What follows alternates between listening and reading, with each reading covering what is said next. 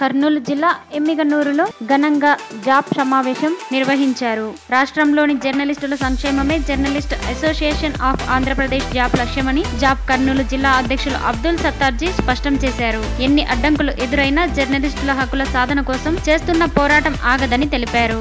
సమావేశానికి ముఖ్య అతిథిగా ఆయన హాజరయ్యారు. ఈ సందర్భంగా మాట్లాడుతూ కర్నూలు జిల్లాలోని జర్నలిస్టులకు అక్రిడేషన్ తో సంబంధం లేకుండా ప్రభుత్వం ఇళ్ల స్థలాలు మంజూరు చేసి పక్కా ఇళ్లు నిర్మించి ఇవ్వాలని డిమాండ్ చేశారు. జర్నలిస్టుల అన్ని రకాల సమస్యల పరిష్కారం కోసం జాబ్ నిరంతరం ఉద్యమిస్తుందని అన్నారు. జర్నలిస్టుల సమస్యల పరిష్కారం కోసం ప్రభుత్వంతో పోరాడతానని సత్తార్జీ వెల్లడించారు. నిరంతరం వృత్తిపరంగా సమాజ సేవ చేస్తున్న జర్నలిస్టులకు సహాయ సహకారాలు అందిస్తామని తెలిపారు. రాష్ట్రంలో 2వ అతిపెద్ద జర్నలిస్టుల సంఘం జాబ్ అని జాబ్ వేదికగా జర్నలిస్ట్ సోదరులు ఉద్యమించి హక్కులు సాధించుకోవాలని జిల్లా ప్రధాన కార్యదర్శి హరిబాబు పిలుపునిచ్చారు. ఈ సందర్భంగా సమావేశంలో పాల్గొన్న జర్నలిస్టులు జాబ్ జిల్లా అధ్యక్ష కార్యదర్శులను ఘనంగా సన్మానించారు. ఎమ్మిగనూరు తాలూకా నూతన కమిటీని ఏకగ్రీవంగా ఎన్నుకున్నారు. ఈ సమావేశంలో ఎమ్మిగనూరు తాలూకాలోని వివిధ ప్రాంతాలకు చెందిన జర్నలిస్టులు పాల్గొన్నారు.